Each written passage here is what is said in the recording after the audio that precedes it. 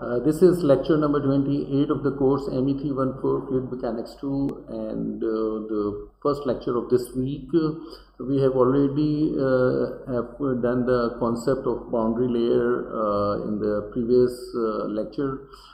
Today we will do the order analysis, order of magnitude analysis or scale analysis sometimes called.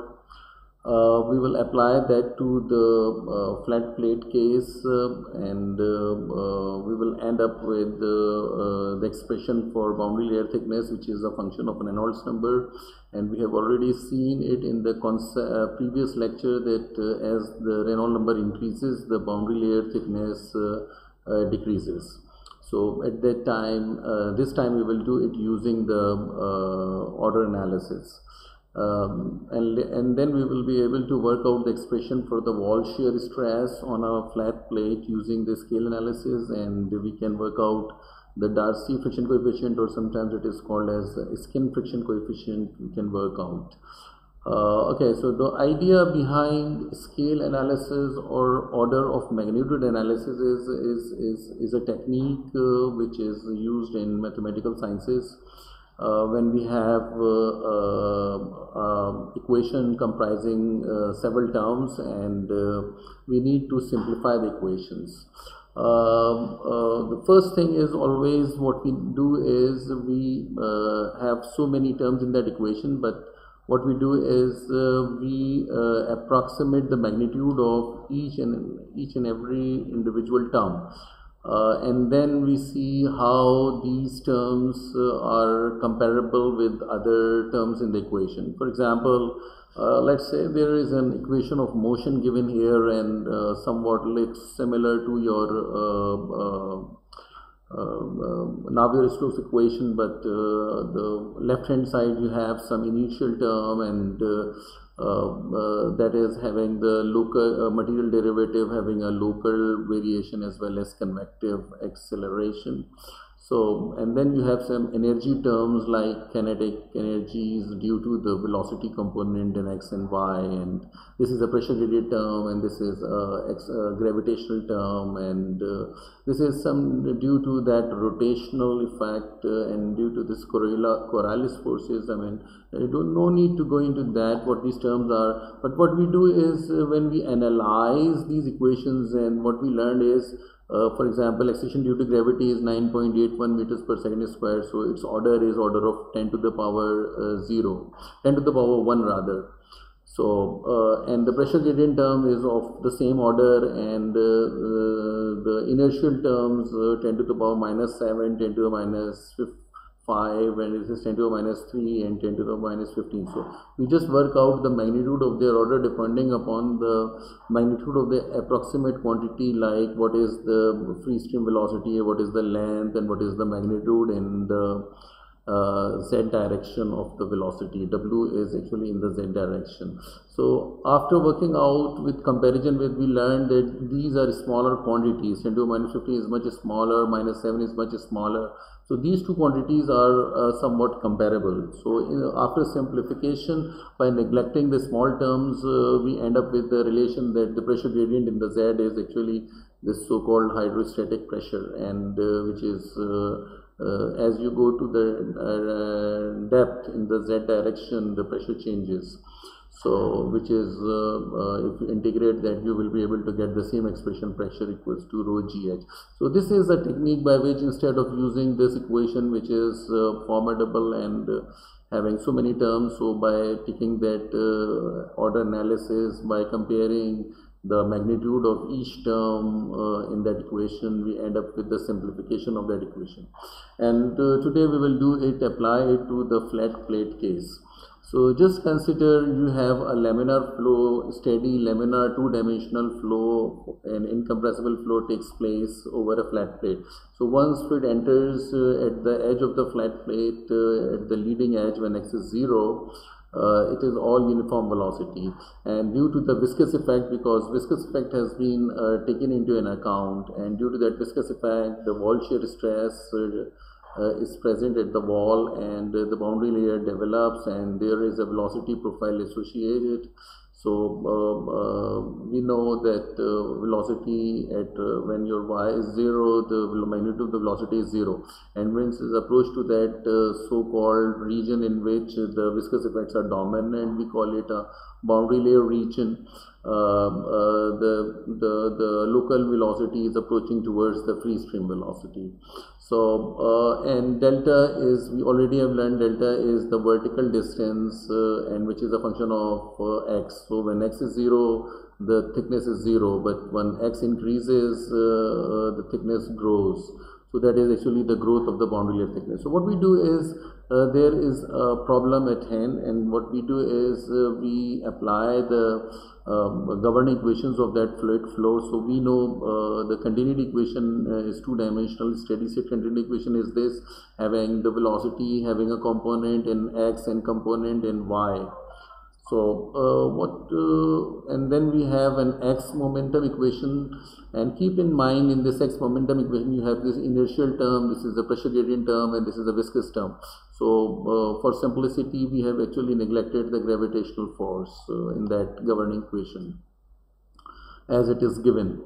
So this would be the y momentum equation. So these three equations would be your set of governing equations, and you have three unknowns like u, v and p. So you need to work out this u, v and p once you solve these equations. So what we are doing is in order analysis we are not solving them, but we through order analysis we establish relationship between them. So let's see how we proceed. So as we know, one of the important concept of boundary layer is this is actually called the length of the flat plate, and this is actually the boundary layer thickness. Delta is a boundary layer thickness, and we know from the order analysis that the magnitude of this boundary layer thickness at higher Reynolds number is very small compared with this length of the flat plate. What you call it a characteristic length. L here is the characteristic length, which is actually the length of the flat plate. So this important fact we know from our boundary layer theory, what Prandtl has suggested, that there is a region close to the wall where viscous effects are significant, which is much smaller compared with the characteristic length. So we can have, we know that in general the velocity distribution is a function of x and y, the two space variables. There is no time variable because it's a steady state problem. So here the boundary layer thickness, we have already mentioned that from the Prandtl, what the concept Prandtl has introduced, that this thickness is much smaller. So delta upon L is a number which would be much smaller than the 1. So what we now see, we now look closely the parameters involved in our governing equation. For example, u is the x component of the velocity. So what will be the magnitude of that u? The order of u would be, because minimum value of u would be 0 at the when y is 0. So that is at the no slip boundary condition, and maximum value of u would be the u infinity. So the value of u ranges from 0 to u infinity. So what we can say that within this boundary layer, at the close to the edge of the boundary layer, the local velocity would be approaching towards the free stream velocity. So we can say that the magnitude of u would be of the same order. This tilde sign is representing order. So you should read like that. U should be the same order of u infinity. U infinity here is the free stream velocity. Now look at the order of the space variable x. So when you are here, x is 0. When you are here, x is L. So the value of magnitude of x can range from 0 to L. So we can think of the order of x would be equal to the length of the flat plate. Okay, then now the question comes, what will be the order of the variable y? So variable y, as you know, within this boundary layer, y, minimum value of y would be 0, and maximum value of y would be equal to its boundary layer thickness, delta. So order of y would be delta. Okay, now the question is what should be the order of, we know the order of u, we know the order of x, we know the order of y. From this continued equation we can easily work out, without even solving that equation, we can easily work out the order of the v component of the velocity. So what we learned here is, from continuity equation we know dou v by dou y is equals to minus dou u by dou x. So I know the order of u, just substitute the orders here. So order of v I am interested in working out, order of y is delta, order of u is u infinity, and order of x is L. So we can write like that. So what we learned here is the magnitude of v is an order of u infinity times delta divided by L. So from our boundary layer theory we know that delta over L is much smaller number, because delta is much smaller quantity compared with L. So what we can conclude from this boundary layer assumption, that delta over L is much smaller than L. So what we can here assume that the v component of the velocity, because delta over L is a small number, and if you let's say 0.001, this number, so you multiply u infinity by 0.01, your velocity of magnitude in the y direction would be much smaller than the free stream velocity. So we can conclude from that theory, from this order analysis, that the v component, y component of the velocity, that is v, would be much smaller than the magnitude of u infinity.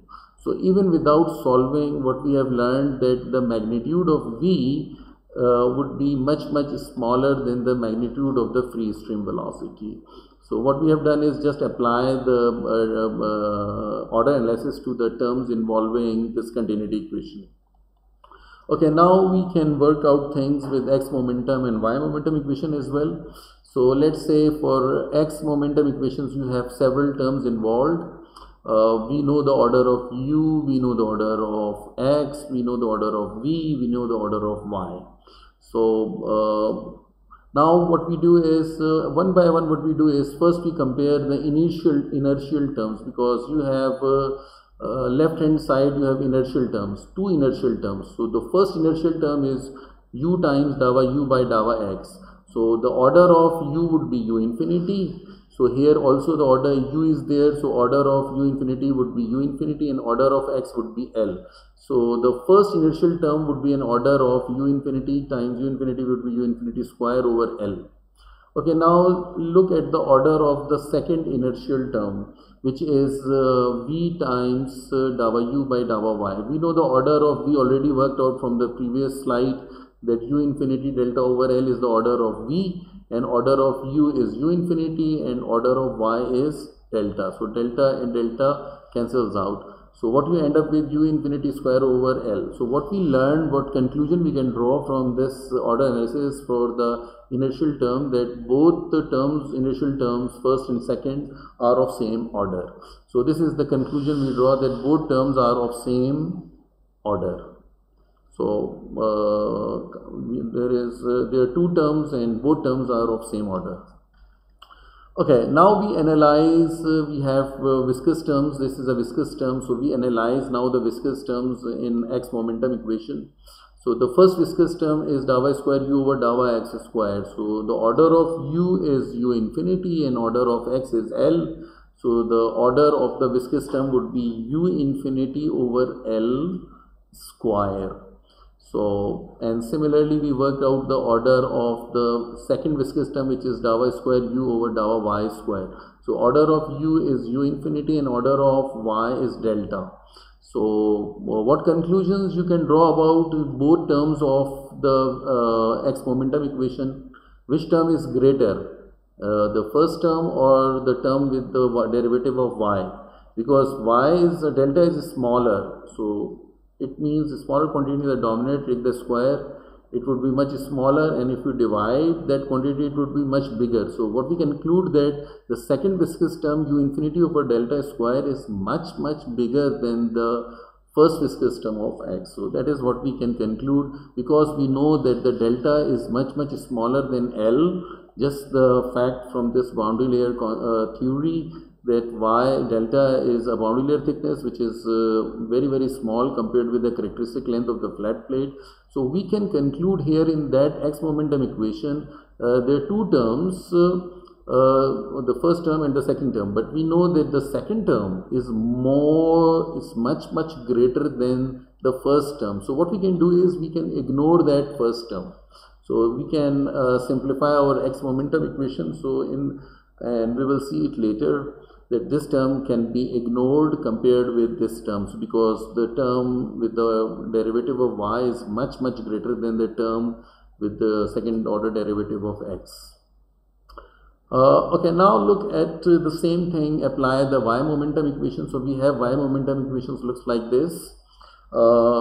Just compare first the initial term of y. So this first term is u having order of u infinity, v is order of this.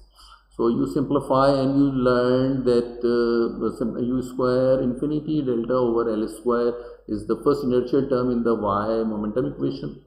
Second inertial term in the y momentum equation would be that v is an order of this. So you simplify all these terms. So what the conclusion you can draw, that both terms in the y momentum equations are of same order because they have the same order. So we cannot ignore both of those terms in a sense that both are of same order. Okay, now look at the viscous term in the y momentum equation. So viscous term is dou y square v over dou x square and dou y square v over dou y square. So first term is dou y square v over dou x square. So here order of small v is u infinity delta over L and order of x is L. It would be L square. If you simplify, you end up with delta u infinity over L cube. I have just put in terms of delta over L square so that I can make certain conclusions. Similarly, what I can do is just second viscous term. Second viscous term is dou y square v over dou y square. So v is u infinity delta over L and y is delta. So you simplify. Okay, now you compare these two viscous terms. So what we can notice here, because here u infinity over L, here also u infinity over L. Here delta is in the numerator, here delta is in the denominator. So which term would be bigger? Because delta is in denominator, if you take a reciprocal, it will be much bigger number. So we can say that the second viscous term of y is much bigger than the viscous term in x. So dou y square v over dou y square, this term is more significant compared with this term in second order derivative of x, as you employ the order of analysis of this boundary layer concept that delta is much smaller than L. Okay, now we can play with because we have already done order analysis for continuity, momentum and x momentum and y momentum equations, but we are now can compare the inertial term with the pressure term or pressure term with the viscous term. So now what we do is we compare the pressure term with the initial term in x and y. So because as I know the both terms are of same order, so whatever the term I take, I can compare the order of with this pressure term. So now let's see, your pressure term is having component like because dou p by dou x, if I multiply on the other side, it will be rho times u times dou. So now I am comparing only this pressure gradient. So pressure gradient would be rho times u. Rho is just brought on this side, rho u and dou u by dou x. Okay, rho is a material property and u is order of u infinity, and here u is also order of u infinity, x is an order of L. So this pressure gradient would be r u infinity square over L, because u infinity multiplied by u infinity would be u infinity square. Similarly, worked out the pressure gradient in the y momentum equation. So as I know, the pressure gradient in y would be rho times this thing. So rho times and as you know, both the initial term in x and y momentum are of the same order. So whether I take this term or whether I take term, its order remains the same. So I just take the first term and here you see u is order of infinity, v is order of this. So what you can draw that conclusion as far as the pressure gradient in x and pressure gradient in y is concerned, because you have a term like rho u infinity square over L here, and here is the multiplier is 1, and here is the multiplier is delta over L. As I know, delta over L is a number which is much smaller than 1, and here is a multiplier 1. So this term in the y direction, the pressure gradient is, we can conclude that the pressure gradient term in y is much smaller than the pressure gradient in the x direction. So this is what we can conclude, that the pressure gradient in the y direction is much smaller, because delta over L is a number which is much smaller than 1. So this term is pressure gradient in the y direction. As I move in the y direction, what pressure changes I experience, that would be much smaller than as I move in the x direction, because fluid is flowing in the x direction, and so this is what we can conclude. But from this equation, what we learned is mathematically these are all partial derivatives. It means here the pressure distribution is a function of both x and y coordinates. So here at this point of time we know that the pressure is only pressure is a function of both space coordinates x and y. Okay, what I do is now I do little mathematics here. For example, as I know, pressure is a function of two variables x and y. So the from mathematics knowledge, the change, how much the pressure change takes place would be depending on how the pressure change as I move in the x direction times dx, plus how the pressure change in the y direction as I move in the y direction. So the pressure change would be depending on these two terms. So this is the pressure gradient in x, this is the pressure gradient in y. So as I know, I can write dx in this form, just rewrite the same equation in this form. So if you multiply that together, you are going to get the same thing. Here you see it is dp by dx, and here it is dava p by dava x. They are two different things. What here dp by dx suggests that pressure is only a function of x, and dava p by dava x suggests that pressure is a function of x and y. Okay, now in this mathematical equation, which we just came from a simple fact that pressure is a variable which is a function of two space variables. So the pressure distribution would at any point in x and y there is certain pressure. Okay, now what I do is I know from my scale analysis the order of y is delta and order of x is L from this flat plate case. So dy upon dx would of an order of delta by L. So this term in this square bracket would be delta over L. What I have done is substituted the order of, I know the order of pressure gradient in the y from the previous slide, and this is a pressure gradient in x, and I know the pressure gradient in y is much because this is smaller, this is a bigger pressure gradient. So pressure gradient in y is a smaller quantity. So I just substituted all those order terms for pressure gradient in y and pressure gradient in x from the previous slide, and y is an order of delta and x is an order of L. So just simplification, we learned that the dp by dx is dava p by dava x. So what we learned is delta over L is what? A smaller number, because delta is a smaller number and delta over L is much smaller than 1. So if it is a much smaller number, if you take the square, then it is further smaller. So what we can conclude here is from order analysis that dp by dx is of same order of dava p by dava x. So once this equation is true, we can say that in this boundary layer, flat plate boundary layer, the pressure distribution within the boundary layer is only a function of x. So this is an important lesson we have worked out, just an important fact that the pressure distribution is only a function of x, not a function of x and y, just employing the order analysis. How powerful this order analysis tool is. Okay, now we have found that the pressure distribution within this boundary layer is only a function of as you move along the length of the flat plate, that is in the x direction. So as we already know, so we can conclude that the pressure is only a function of x, so pressure is no more changing as you are moving in the vertical direction. So this is an important fact. So for example, if you are at position x1 within this boundary layer, so this region is darker region is represented a boundary layer region, and outside that region is a free stream condition.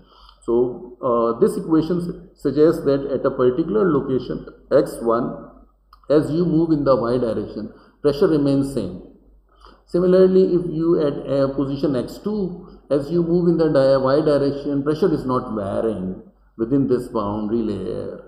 But pressure is varying as you move from in the x direction, if you are moving from x1 to x2. But pressure is not varying in the y direction. This is a very important concept.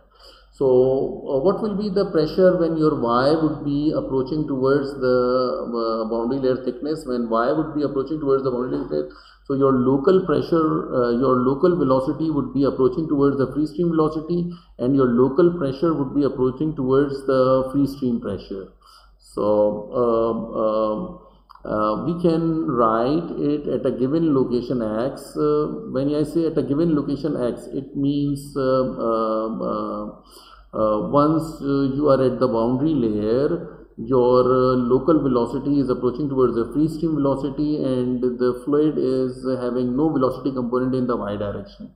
So pressure changes with x, as I already know, but since in that y direction at a given location x, this pressure would approach towards the free stream pressure. So we can say dp by dx actually would be the same as dp infinity by dx. So it means at a particular location, this pressure gradient, even if I move in this x direction, but since at the edge of the boundary layer, pressure is actually the same as the free stream pressure. So this fact is, we already know that the free stream pressure is a constant value.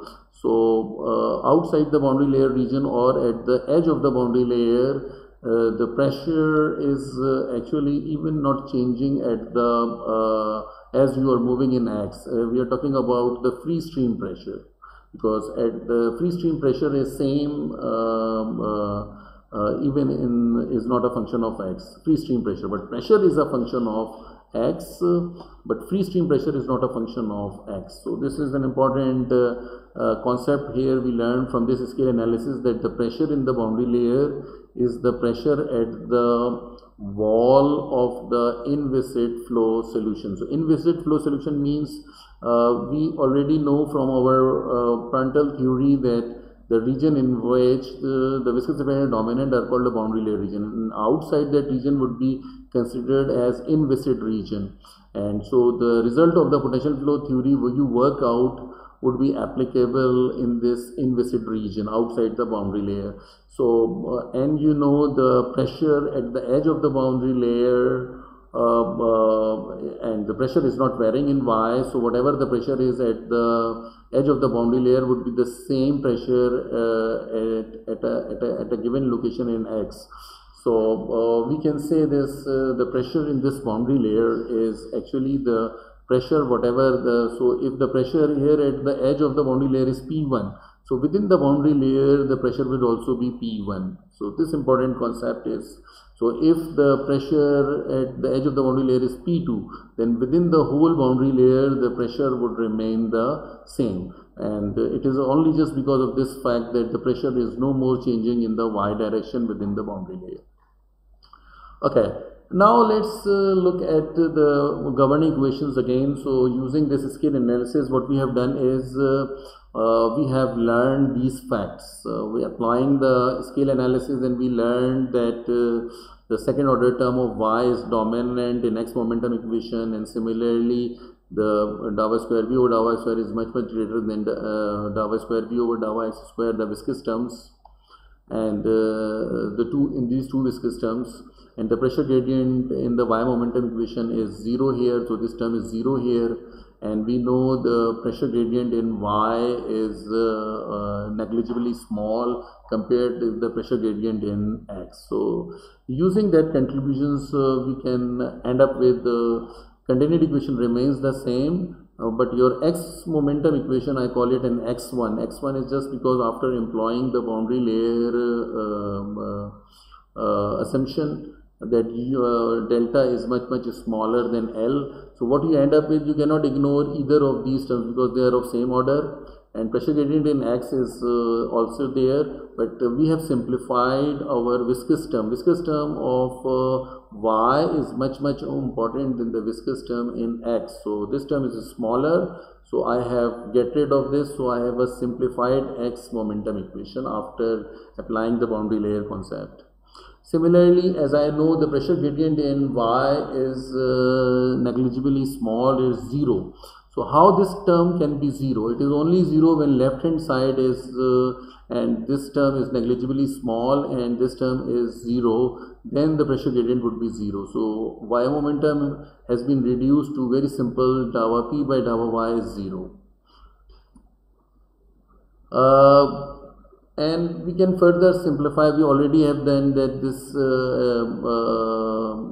boundary layer concept, that the pressure within the boundary layer is changing with X, but since we know that the pressure is no more changing in Y, therefore we can say that whatever is the pressure within the boundary layer is actually the same pressure that is the bound at the edge of the boundary layer. And we know this pressure at the edge of the boundary layer, since free stream pressure is a constant value, so at the edge of the boundary layer this free stream pressure is no more changing.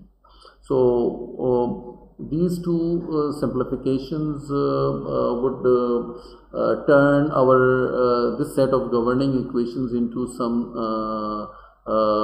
your Y momentum equation has been reduced to further reduced to because as you know, pressure is P, and now pressure is P infinity. So your X momentum equation further simplified because this term is much smaller or is approaching towards 0. So once you are in the boundary layer, then your X momentum equation is further simplified to this. So you have only 3 terms in X momentum equation, and this would be your Y momentum equation, and continuity equation remains the same. So the advantage of this order analysis, scale analysis, is our governing equations have been simplified.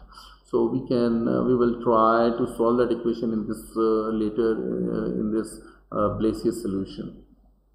Okay, this powerful technique really help us in working out so many other things. For example, if you look at our simplified X momentum equation, so what we have got rid of, we got rid of the pressure gradient term, and we got rid of the viscous term in dou square U over dou X square term, viscous term in X momentum equations, but we retain both inertial term which are of same order. Okay, so now I am in a position here to compare two types of forces. This is inertial force, this is viscous force, and you know the Reynold number is actually the ratio of inertial force over the viscous force. So now I am using that scale analysis. I am comparing the inertial term versus the viscous term. So earlier we have compared both inertial terms and both viscous terms. Now we are comparing crossword the left hand side and the right hand side of the equation, the inertial term and the viscous term. So you know the inertial term is U dou by dou X. So I just have brought rho on the other side. So it would be viscous term would be mu over rho. Mu over rho, this is the viscous term, and the corresponding inertial term is this. And as I know there is an equal to sign, it means they are of same order. So what I need to do is now just substitute the order analysis. U can range from 0 to U infinity. So order of U would be U infinity and order of X would be L. Similarly, the order of Y would be delta. So here it would be delta square. So I have just substituted here, and now I just make some simplifications because u infinity here and u infinity can cancel out. So you only end up with one u infinity, and so u infinity over L is the same order of mu over density times delta square. So if you just bring rho and mu on the other side, so what you notice here, so this would be some, not exactly Reynolds number. Reynolds number is rho u infinity L over mu. So L should be there. So what I do is I multiply and divide by L on both sides. So L is here and L is multiplied both sides by L. So you would be L here, and here it would be 1 L is here, and this would be becomes L square. So this term left hand side would be a Reynolds number, where your characteristic length is L. L is actually the length of the flat plate. So your Reynolds number would be an order of L over delta whole square. Okay, so you can write like this: delta over L square on the left hand side, it would be reciprocal of the Reynolds number. So what you learned here is if you take the square, and here it would be under root of 1 would be 1. So what we learned here is that delta is a boundary layer thickness and L is the length of the flat plate. This ratio would be an order of square root of the Reynolds number. So instead of, because as I know the delta is a function of x, so what I can do is we can say that if your Reynolds number is a bigger number, higher number, then your boundary layer thickness would be much smaller. And this is what we have already seen in the previous lecture as well. Now we have concluded the same fact by using the scale analysis. We learned this important fact that the boundary layer thickness is instead of L you talk about at any distance x, your corresponding boundary layer thickness would be delta x, and your corresponding Reynolds number would be Rex. Here Rex would be rho ux over mu. So this is an important lesson we learned here, that the boundary layer thickness grows as x increases. So it is directly proportional to x, and it is inversely proportional to the Reynolds number. So once you have a higher Reynolds number, your boundary layer thickness decreases. Once you move from x equal to 0 to L, so x equal to 0, once you are at x equal to 0, your boundary layer thickness would also be 0. But once x increases, your boundary layer thickness also grows at a given Reynolds number. So this important qualitative result, last time we have seen it without mentioning, but by using the scale analysis through governing equations, we came up to that conclusion that the boundary layer thickness is directly proportional to the distance x and is inversely proportional to the square root of the local Reynolds number. This would be the characteristic Reynolds number, because here x is L, and here in this equation, this is the equation for Reynolds number. So Ru x over mu would be this local Reynolds number. So local Reynolds number means at any value of x you have certain boundary layer thickness. So this important lesson we have came from this important tool called scale analysis. Okay, we can calculate the expression for the wall shear stress which is acting at the wall when your y is approaching towards 0, because when y is approaching towards 0, the shear stress would be called as wall shear stress. So if you have a knowledge of u and y order, you can easily work out, because wall shear stress is mu times order of u would be u infinity and order of y would be delta. And just making simplification so that you can multiply and divide by rho and as well as by x, so that you bring the whole thing into this form so that we can express wall shear stress in terms of Reynolds number. So what you learned here is your wall shear stress would be higher as your Reynolds number increases, square root of the Reynolds number, and your wall shear stress decreases as x increases. So if you look at the typical graph for wall shear stress, because once you are in the laminar region, your Reynolds number is low. Once you are in the turbulent region, your Reynolds number is high. So the first thing is x, you are moving in the x direction, and if you are in the laminar region, So your Reynold number is low, and if x increases, your wall shear stress inversely proportional wall shear stress decreases. So as x at a given Reynold number for laminar region, as x increases, your wall shear stress decreases. And for at a given x in this turbulent region, when your Reynold number increases, your wall shear stress increases, but as x increases further, your Reynold number, your wall shear stress decreases. So there is a typical behavior, but keep in mind in this today's analysis we have assumed that the flow is laminar. So we are only talking about this region, which is very much the relation is available for the how the wall shear stress varies with the distance from this leading edge x. As x increases, your wall shear stress decreases. So this important result we came only just applying the concept of scale analysis, and obviously we are talking about boundary layer. What is the wall shear stress within this boundary layer region? Now we can same thing we can do it for friction coefficient. So we know the friction coefficient is a ratio of the wall shear stress over dynamic pressure. So as I know the scale analysis that the wall shear stress we already work out, which is a function of inversely proportional to x and directly proportional to the square of the local Reynolds number, and obviously half is constant and rho is a material value. So only variable here is a u infinity square. So you just simplify these two quantities. The friction coefficient you learn if you just bring whole thing in the form of Reynolds number. So both Reynolds number, what you learn here is the friction coefficient would be inversely proportional to the square root of the Reynolds number, and that is what probably you have seen such a chart in your pipe flow problems, so-called Moody chart, where friction factor small f would be 64 over Reynolds number. But we are talking about external flow, that is a flat plate. So your friction coefficient is inversely proportional to your Reynolds number. So this axis you have Reynolds number, local Reynolds number. So more the Reynolds number, then the friction coefficient decreases. But that is only true in this laminar region.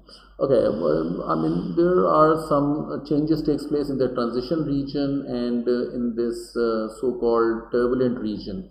So higher Reynolds number up to 10 to the power 5. 10 to the power 5 is something Reynolds number which is the critical Reynolds number where the flow is laminar, and you see the transition effect develops something in order of 10 to the power 5. 3 into 10 to the power 5 where the transition takes place, and then flow becomes turbulent. And in turbulent flows the friction coefficient is also inversely proportional to Reynolds number, but it depends upon the roughness of the flat plate. If K is a bigger value, so you have more friction, and if K is a smaller value, you have some less friction. So very high Reynolds number, the friction coefficient is not going to change, but it's something a function of roughness. So higher the roughness, higher will be the value of the friction coefficient. So more the friction coefficient, it means more would be the pressure drop is required, forces the fluid to move over this flat plate. So now you see that with this order or scale analysis, we don't have an equal to sign. We have just relation between the friction coefficient versus Reynolds number, or the wall shear stress, which is a function of Reynolds number, and the local position. So these relationships we have developed using that scale analysis, and after performing the Blasius solution, we will be able to turn that order term into the equations. So we will do it in the next class. So we finished this lecture today at this point.